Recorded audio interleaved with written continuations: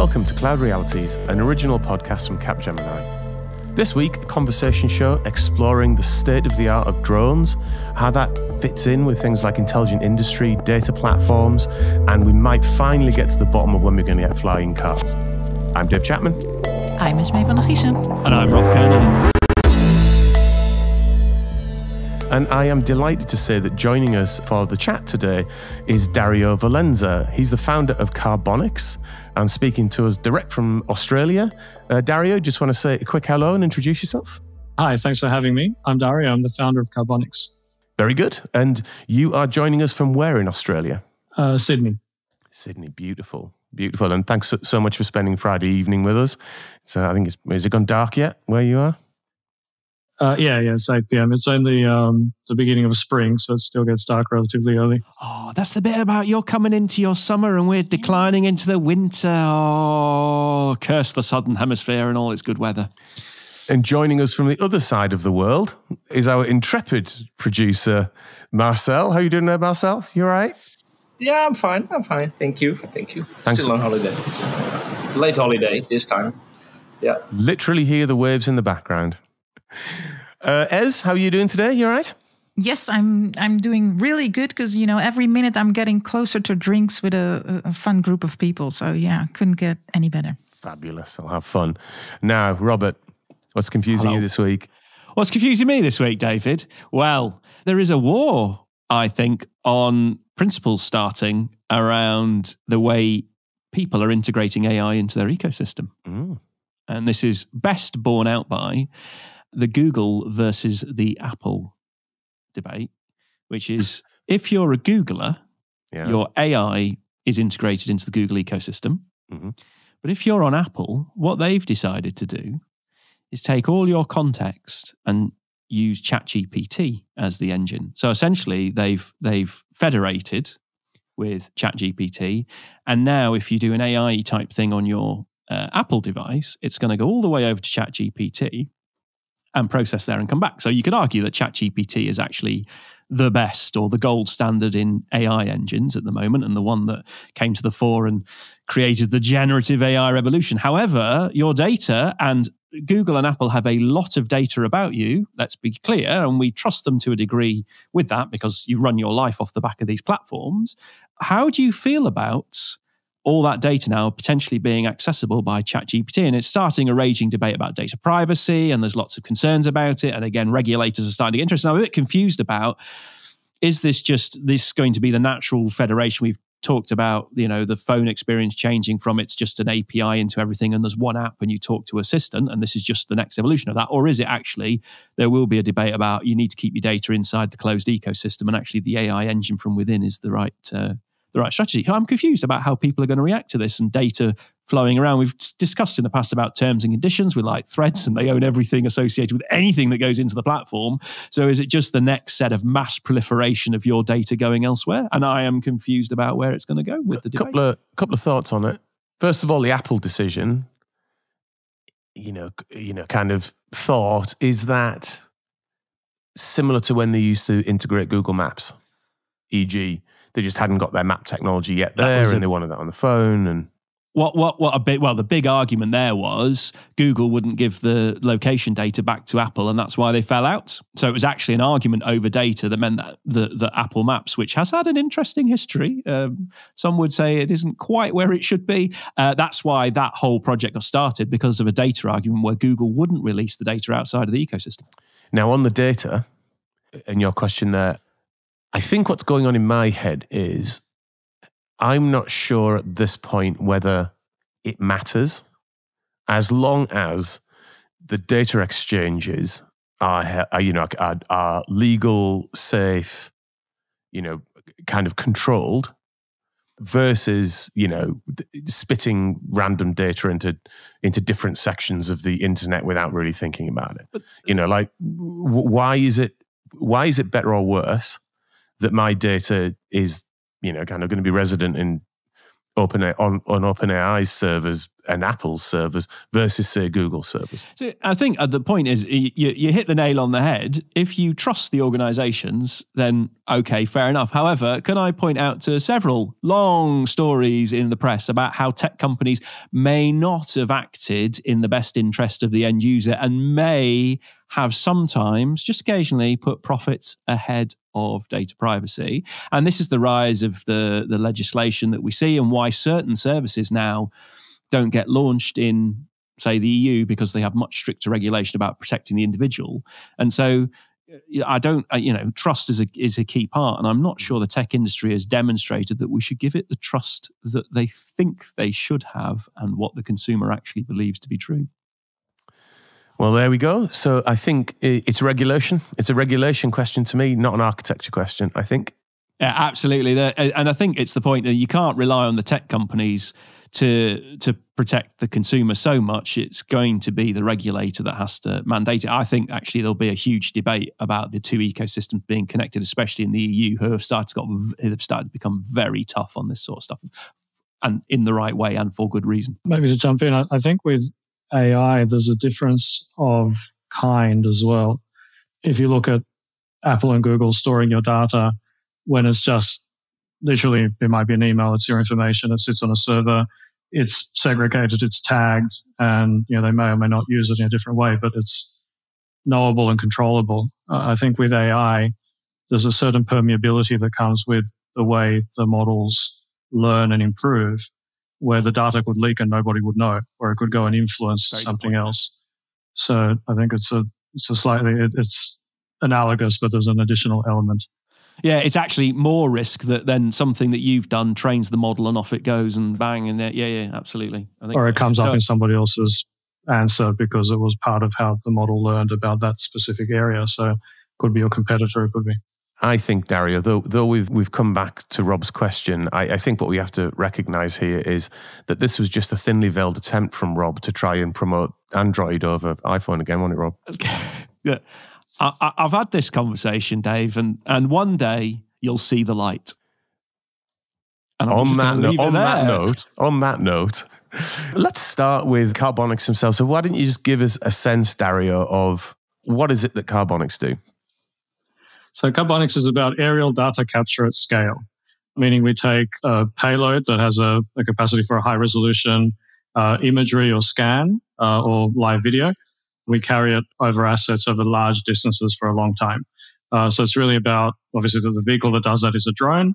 The drone is the tool, the output is the data, and our specialty is putting the package together of the aircraft, the systems, the processes, the regulatory approvals to be able to do large-scale aerial data capture. Right. And so give us an example of the sort of scenario you might do that in. Yeah, so our principal customers are utilities. So power lines, we do a little bit of work for open-cut mines. Anywhere where you have spread out assets that require regular high-resolution scans to generate digital twins effectively. Something like a power line would be a good example, where it's a linear asset. It's spread out over large distances over the countryside. Doing it with a satellite wouldn't give you the resolution you need. Doing it with a crewed aircraft, which is sort of the old way of doing it, is expensive and potentially dangerous, and there are limitations around the conditions in which you can fly, how low and slow you can go. And so a drone really slots in to be able to give you that high resolution over long distances and large areas. And are these drones autonomous? So you set them off and they go do the scan and then they come back and the data capture occurs. How is it actually working? Is there a human in the loop? What's the setup? Is it like a load of them go out, or is it one? What's the kind of approach you would take to sort of deploying it in the field and sort of getting all the data back and collecting it? So it's a pre-programmed mission. So generally with, where the asset is, the terrain, and usually it's a repeat mission. So you upload to the aircraft the path that it's intended to follow, and it will then go and execute the mission. It'll take off. They have vertical takeoff and landing, so you don't need an airfield or a prepared area. You'll go up above any local obstacles, transition into horizontal flight, and then start your scan. In the case of a power line, it'll be usually 2 passes sort of there and back over the asset. In the case of a mine, it'll be a grid scan, and the aircraft will just fly a grid pattern. For a survey, the information will be stored on board and retrieved on landing. If it's what we call an ISR mission, so a surveillance mission, where there's a live feed, then it'll just be transmitting a video back to the operator. And the operator can actually manipulate the camera independently of the aircraft. So it varies from mission to mission. And there must be a safety feature here, the ability to hunt for like a human in distress or find, something that's gone missing, etc. Is that a scenario you get involved in as well? So you're being able to programmatically hunt a particular area for something? We can do that as well. So again, with a scan, it is sort of pre-programmed and you just fly the planned mission.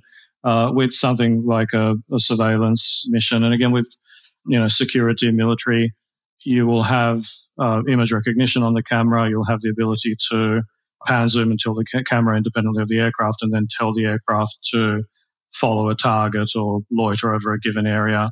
And so that really depends on the mission, and we are fairly agnostic to the payload and those specifics, and we partner with our payload suppliers. So, for example, the gimbal camera that we use will have those features built in, and we'll integrate it into the aircraft. And the aircraft basically provides a platform for that payload to stay airborne long enough, reliably enough in weather to be able to execute that mission. Cool. Pretty cool. I like the shots of the footage when, there's like a massive field with like loads of drones on and they all take off at the same time to do one of those drone shows. That's the sort of thing you've got going on in my head, Dario. That's swarming. I know you're talking about light shows, and again, in some applications where you want to cover an area, you can use a fleet of drones. So, for example, one application is bushfire or wildfire prevention monitoring. So the prevention is basically there are two flavors. One is fuel load monitoring, which is basically just a scan that will give you actual data about how much flammable material is in a given area. The other flavor is what we call storm chasing, which is looking for smoldering tree trunks after a lightning storm. So we're partnering with the Australian National University, who's doing some work on that, and they're looking at this sort of large area coverage, and that will involve eventually a fleet of drones rather than just ones and twos. But again, when you think drones, there are multi-rotors, there are sort of little DJI quadcopters that you can buy down at the shops and go and fly. We're a slightly different looking aircraft. We think of a glider effectively, so 6-meter wingspan, fixed wing aircraft that can carry 5 kilos. Like in Interstellar. Have you seen the beginning of the movie Interstellar? Yes. Where there's where the drones have gone rogue and it's just like flying around and they like chase it in their car and have to bring it down. That kind of thing. Yeah, and they almost drove over a cliff. Exactly. It's sort of, that's not dissimilar. So in terms of the wingspan and the shape, the only difference with ours is it has vertical takeoff and landing. So it has a set of 4 sort of horizontal rotors that lift it off the ground, so it doesn't need a runway. You know what this sounds like a precursor to me?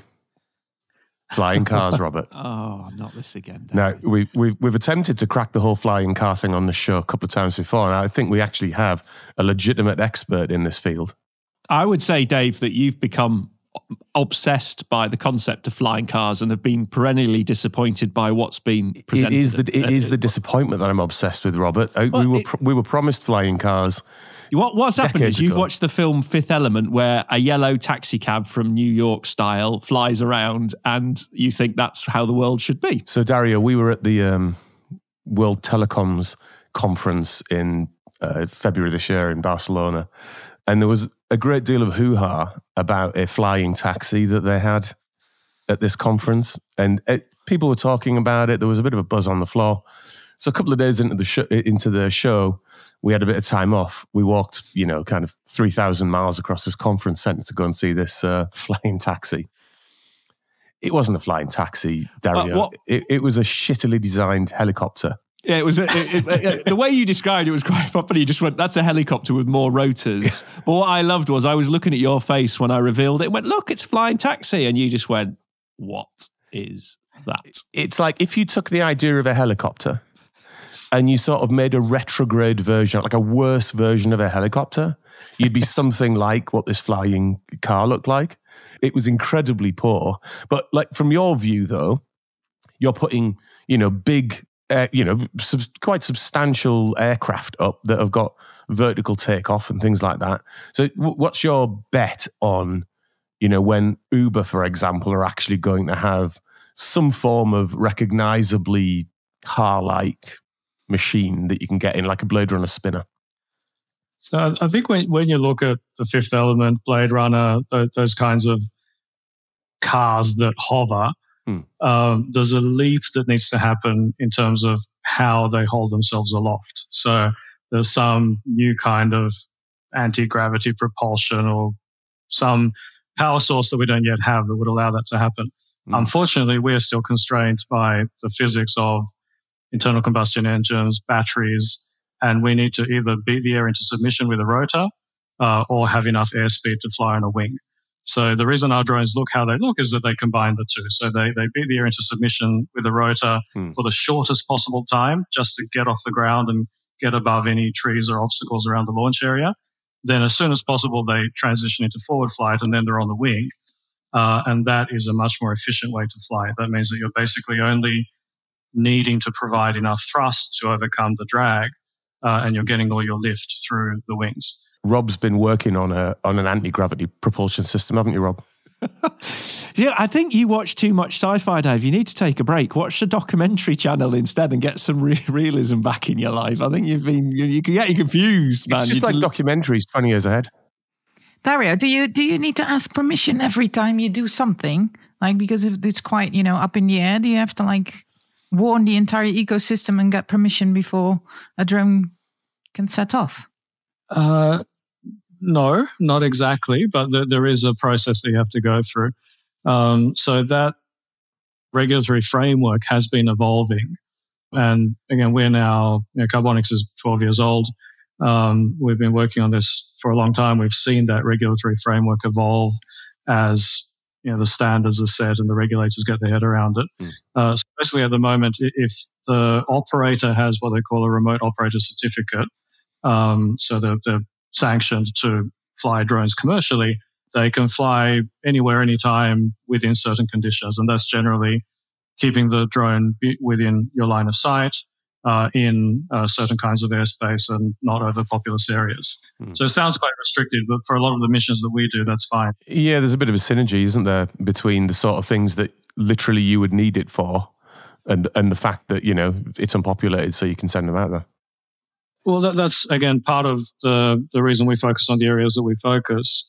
So utilities, spread out assets, large companies with big needs, so few customers with a lot of area to cover, happen to be in the middle of nowhere. So as a starting point, that is easier. And then as you develop, I guess, a trust with the regulator in terms of putting hours on the system, getting all the engineering in place to demonstrate that everything's built to a high enough standard that you can be very confident about the mean time between failures, etc. Right. Then you sort of start to expand into more populous areas, and eventually will be fully integrated into sort of legacy airspace.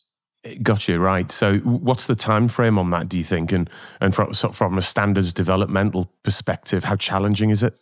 So it has been, I guess, on one level frustrating because it's just the speed that they move at. Right. But on the other, quite productive because we have a good relationship with the regulator, and being an OEM at the forefront of this kind of operation, we were able to have those conversations to inform them, where it was very open, where they're like, okay, this is a new thing. We don't know how to regulate it. Tell us what you're doing. Let's look at the risks. Let's look at how you're mitigating them. And the regulations kind of evolved around the specifics of the technology. Because again, it's a brand new field, and obviously there's an existing body of regulation for crewed aviation, legacy aviation, different kinds of airspace, different kinds of certification processes for different aircraft, and we have to fit into that. So we take some of it in terms of the engineering and the reliability of the system, the way we train our pilots, the way we set out our operations and do all the checks, et cetera, et cetera. But obviously there are some bits that are not applicable because A, we're not carrying a human, and B, the pilot is not co-located with the aircraft. So there's some sort of proxy to account for that. So as a customer, how do I consume the service? So presumably it's some form of drone as a service type situation where me as a customer, I've presumably got some form of data platform or tooling that I need the data input into. So is the way that it works is I come to Carbonix and you effectively provide the infrastructure to get that information back to me. Is that broadly how it works? And what kind of business cases have you seen? Like, how creative are they? Yeah, that's exactly right. So the customer will have an existing, either their own ecosystem or they'll use a supplier to do that. They will ingest the data and generate the insights that they need. Our job is to capture the data, and that's the input for the customer. And that means getting the accuracy and the precision required, the geotagging, the format of the data, how they want it, and the frequency, getting it when they need it. So basically, they look at us as the source of the data, and frankly, they couldn't care less whether we use a drone or a hot air balloon or whatever else. Right. But it's really about getting that data in a timely fashion, and that on our side means we need to not be too restricted in terms of weather, in terms of reasons why we can't fly on a given day. So that uptime is really critical. Now, having said that, the business model has evolved because sort of naively at the beginning, we're like, well, we're an OEM, we build aircraft and we sell them. And there are still certain types of customers that want to own the asset. And in that case, we'll sell them an aircraft. And then we'll either provide pilots or we'll partner them with an operator. It's still fairly varied because it's a new ecosystem and different people want to do it different ways. For some businesses, for example, the CapEx is less important, so they're happy to buy the asset. For others, they want it to be an OpEx. And then for the military and security, they want to own it because they want to operate it themselves. So we're fairly flexible. But the main core of the business and the business model that we have is to offer the data as a service. And we build our own tool to go and capture that data. Can you pilot the drones remotely so you don't have to go on site, or do the pilots have to be on site? So the ultimate aim is what we call remote one-to-many. So you have a remote operating center. Imagine fancy screens with dots on them, and each one is a drone. I'm thinking you're missing a trick if it doesn't look like the bridge of the Starship Enterprise, my friend. Yeah, I knew you were going to say that. It's sitting right there. It's sitting right there. I think, Dave, we need to have a chat. It's except that they're not cathode ray tube screens; they're actual, modern. Like a next generation version.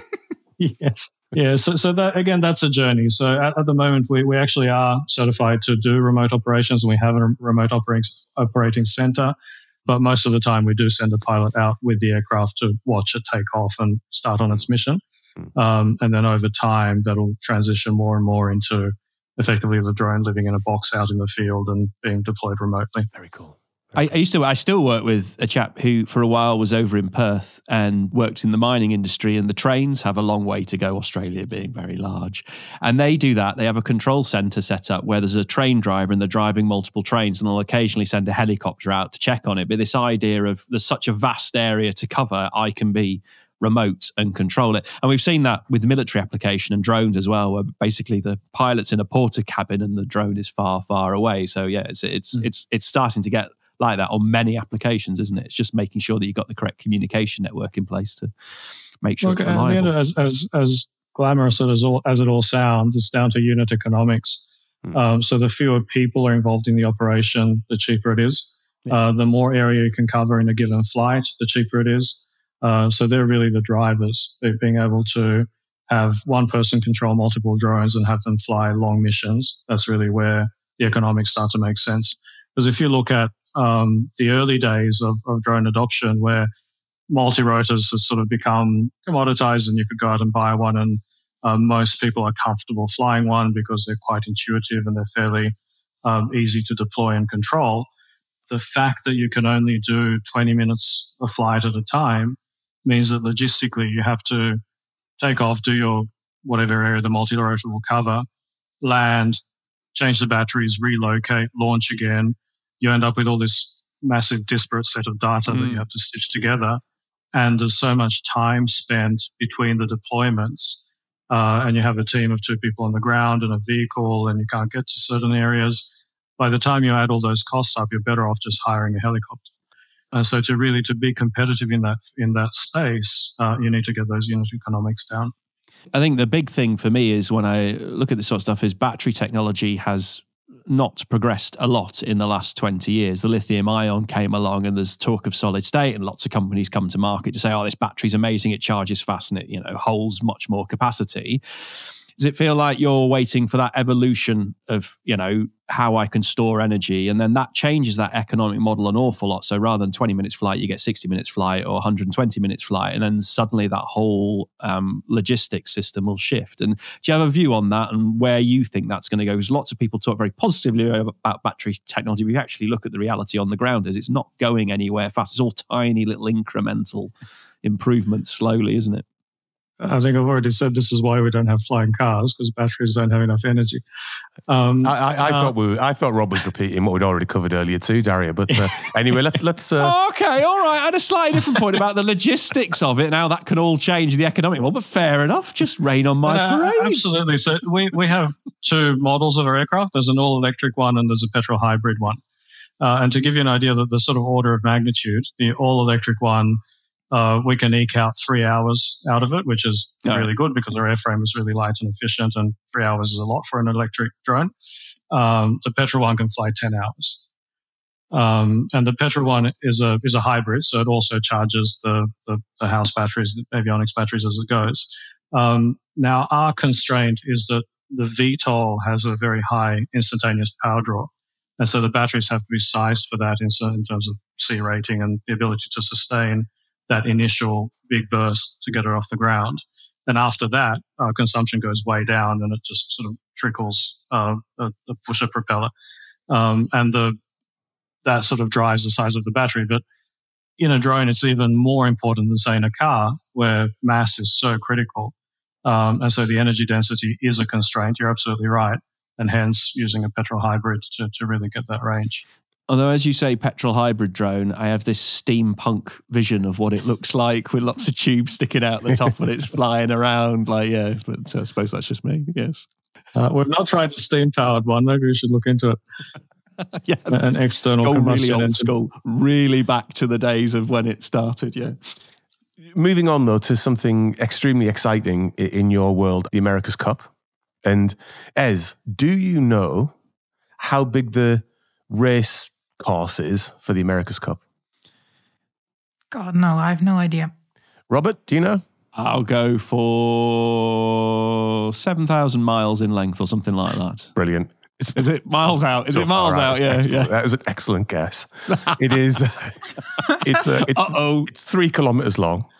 What? And somewhere between 0.9 of a kilometer and 1.5 kilometers wide. No, they go for long times, David. So they're just going in circles. How does that work? The team turns over which side they enter from. As the boat coming in from the right hand side is the advantage with the right hand way. The race course is about 1.7 nautical miles long and between 0.5 nautical miles and 0.8 nautical miles, with boundaries on all sides that the boat must stay in. So I'm getting that from americascup.com. Oh.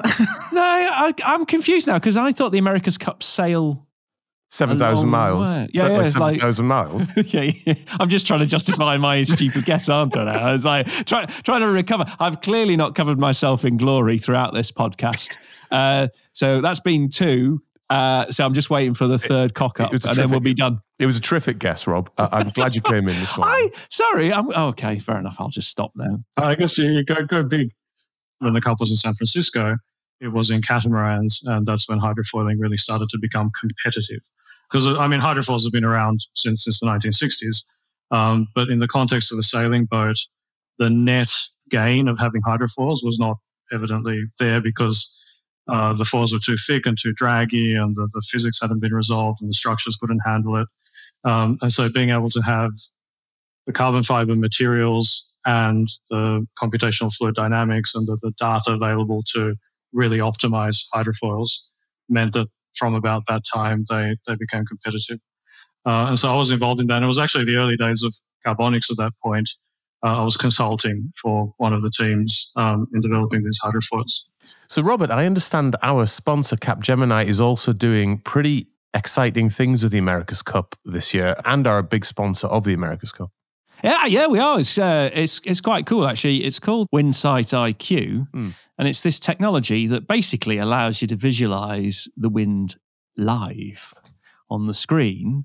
So like fans and commentators. Like wind tunnel style. Well, no, you get like this coloration going over the top to show you which direction the wind's going in, where it is, how it's moving around. Because obviously in this type of sailing, little wind currents all over the place can mean the difference between winning the race and not. So you get this view of what's going on, so you can understand like optimum routes and what team tactics are actually going to play out like, and it makes the coverage for the people watching the sport far more interesting, because you can sort of see where they're going and what they're about to do and how that is impacting the race. And it's really cool. If you check it out on like YouTube, Windsight IQ, you can see an example of it and how it plays over the top of the coverage. And I mean, if you think about it, and there's all that other stuff going on with technology where they can put the flag over the boat and they draw the lines on and everything else. So it's again that sort of technology making sport more interesting to watch. You can use it to review what you did, see what was actually going on, understand. I mean, it's going to amass a huge amount of data.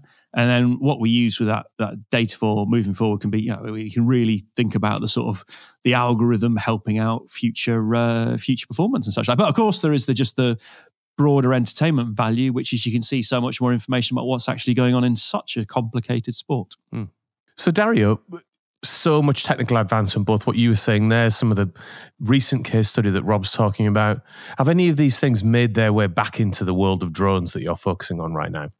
Absolutely. And to put into context the 7,000 mile thing, think of America's All right, don't bring it up again. God, opening, close. That wound. I heard that's like, isn't it? It's like 305 times bigger than the America's Cup. 309, actually, Dave. Just to correct you can think of the America's Cup as Formula One, as opposed to round the world racing, ocean racing, which is like rally. So round the world racing, you're against the elements. You're having 24-hour cycles of people sleeping and sailing the boats, and it's basically man against the weather and so on. America's Cup is very much, it's a controlled environment, it's a flat course, it's about getting around an artificial course as quickly as possible, and it's day sailing with rescue boats present. So that environment means you're chasing single-digit percentages of performance. And there's a lot of money and a lot of effort and a lot of very motivated people doing that. And so coming out of that environment, you get tools that are able to generate very accurate models that can predict performance. You generate manufacturing techniques that can optimize materials, again, carbon fiber, titanium, the stuff that you need to really get that high performance. And so that translates exactly onto drones, because we are looking for the lightest, most efficient, lowest drag platform to carry our payloads. So if we can make our airframe, 1 gram lighter, that's an extra gram of fuel that we can carry, and we can go that much further. And so that throughout the whole thing means that really gives us the edge, the ability to have that efficient aircraft. And there's also a cultural element that comes into it as well. That sort of experience of being in a competitive environment is very analogous to a startup.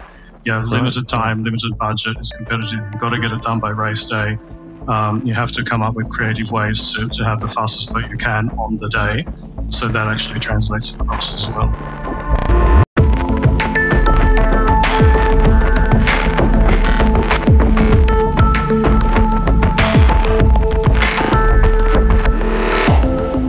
Ez, what have you been looking at this week? Yeah, so we've been talking about a lot of innovation ideas throughout the shows. And especially also this week, I've been tackling with failures and types of failures to actually get those innovative ideas and work done. And looking into Amy Edmondson's work, which we've discussed previously before as well, talking about psychological safety. She's actually talking about different types of failure that can actually help you, to unravel it and understand how and why things go wrong. So you have these preventable failures, and I think we all know those, right? The human errors. There's plenty of them in my career, if I'm brutally honest. You just need my career to examine my human error. I think, this podcast is a great example of my ability to provide human error into the system. What's your biggest human error, Rob? Failure. Yeah. We haven't got long. There's a long list. That is quite an interesting one. Meeting Dave Chapman. Can we go with that one? Some would frame it like that. Yeah. So you have preventable ones. You could have prevented that maybe. It could also be a complex failure because, it's Dave. So, He has many levels, actually, as you unpack it. So initially you think, oh, this is quite a good thing that's just happened to me. And then the layer, and then the next layer. And it's a bit like a Christmas tree. It goes down, good, bad, good, bad, good, bad. Some would say the gift that keeps on giving, Rob. Yeah, and so a complex failure in that sense is like maybe a software failure that results in different interactions, multiple modules that you couldn't see upfront as a designer or as a developer.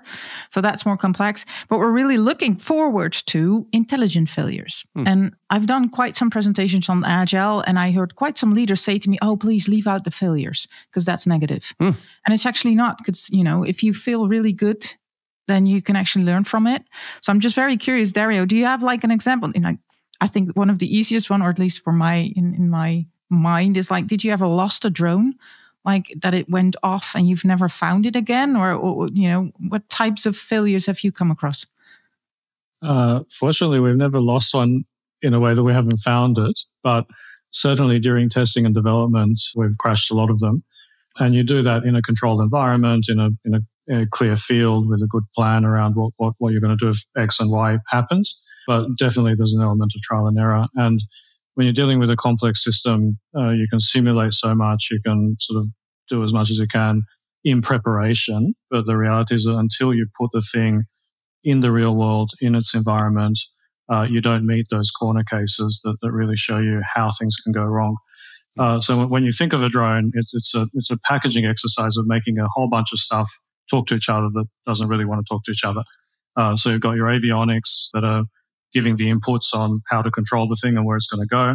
They're getting inputs from things like airspeed sensors, altimeters, GPS pucks, iNews, and getting all that stuff to speak the same language. And you've got everything from how the length of the wires affects the signal integrity, electromagnetic interference from the electric motors, getting all those bits to talk to each other in a way that's reliable, consistent, and where if you do get a gap or an error, you don't have a catastrophic failure, is a massive engineering task. And it's taken us years to get that right. And that's now our sort of IP and competitive moat and trade secrets.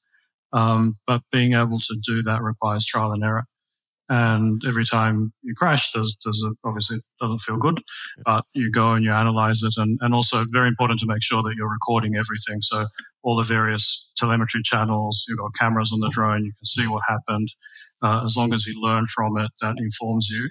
And we always say internally, we'd rather crash it in testing than crash it with a customer. And so far, that's what we've done. Yeah, and that's the key, isn't it? You said at the beginning, as long as you learn from it, it's useful. There was a great phrase I once heard very on in my career, which was, let every mistake you make be a new one, which was kind of that recognition to say, you're going to make mistakes, but as long as they're novel and you don't repeat them, don't make the same everything's one good. I don't know if you guys, we mentioned movies before. I think it's The Right Stuff, where they're going through the testing of the rockets, and there's the guy in the lab coat that presses the button, and every time the rocket blows up, and by the end of it, he's got this dread of pressing the button because the rocket's going to explode, and eventually it works. And we've kind of gone through that phase and gone through all the failures to get to a point where we properly understand the system. We know the failure modes. We've got the fail safes in place, and the thing works. It reminds me of Musk's response. When he was testing the vertical landing boosters, and there was loads of failure videos, and everyone was being snarky about it, and he came back with a comment along those lines, didn't he? Like, well, we're not going to get to this if we don't lose a few on the way. It's like it's part and parcel of the journey. So very physical manifestation of learning loops. Hardware is hard, right?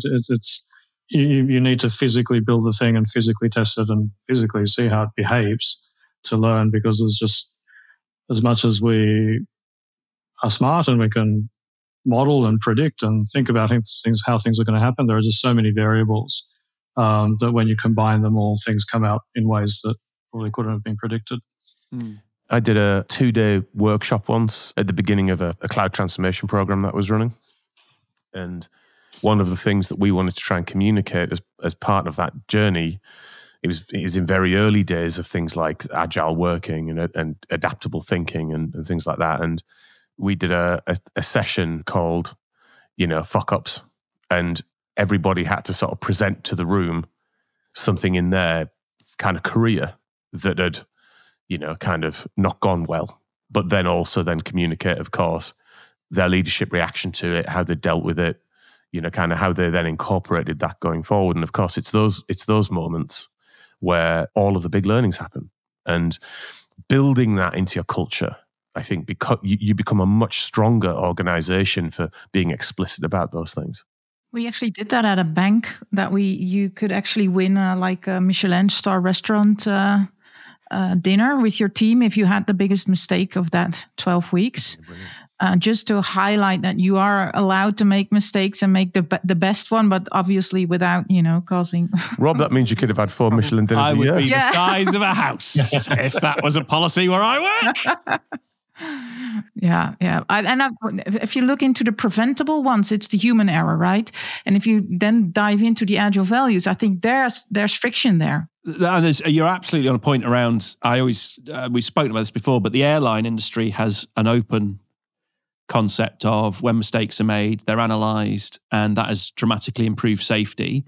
Healthcare has a closed system when it comes to mistakes, and there's a whole book written on open and closed systems, and about if the medical profession had been an open conversation when mistakes were made, the amount of preventable deaths would be dramatically less these days. But they've never had that culture.